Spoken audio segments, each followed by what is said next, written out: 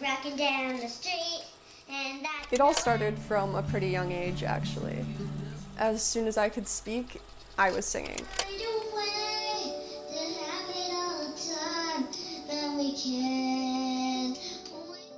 And I was so fascinated with movies. But the bestest movie I like is Balto, E.T., and every kind of movie.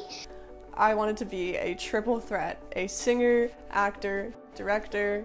Once I grew up more, I learned about YouTube. And the second I got my first camera and laptop, I started a YouTube channel.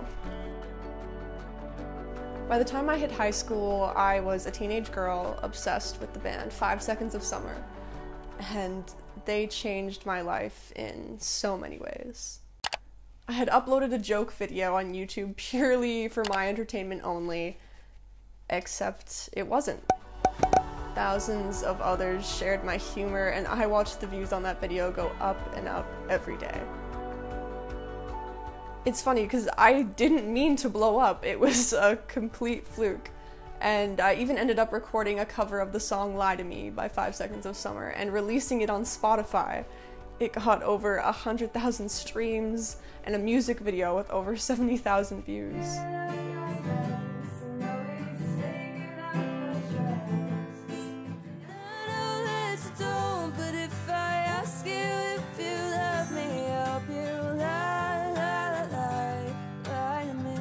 I was only 15, and that was a lot of power to hold when you're that age. I had people from all around the world messaging me. But my online persona couldn't compare to what I was facing in real life. I was struggling with anxiety.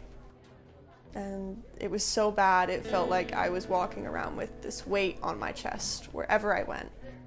My anxiety held me back from talking to new people and trying new things. Every day after school, I would go home and nap for hours, as if I could sleep my problems away. And every time I'd wake up with 1,000 messages on my phone being like, "Where are you? What are you doing?" And it would always just be, "Oh, sorry, I was tired."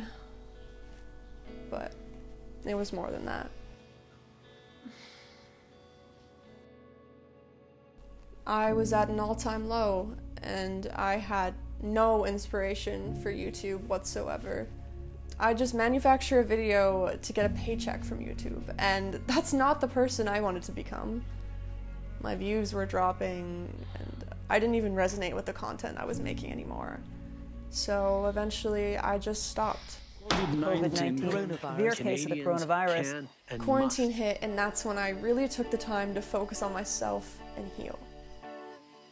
When my senior year of high school started, I joined my school's theater company, and I regained confidence in my voice and performing. I threw myself into making good films and entering film festivals.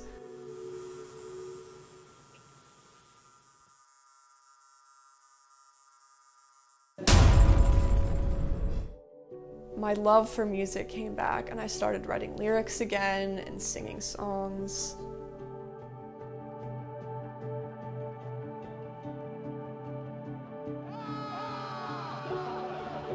I found love, and it's crazy what love can do.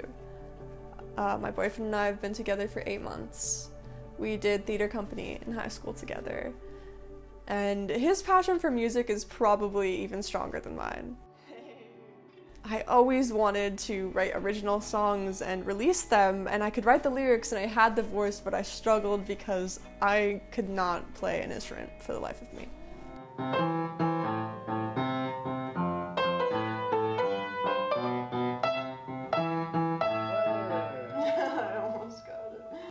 Lucky for me, he plays guitar and piano, and his talent is so good it blows me away sometimes.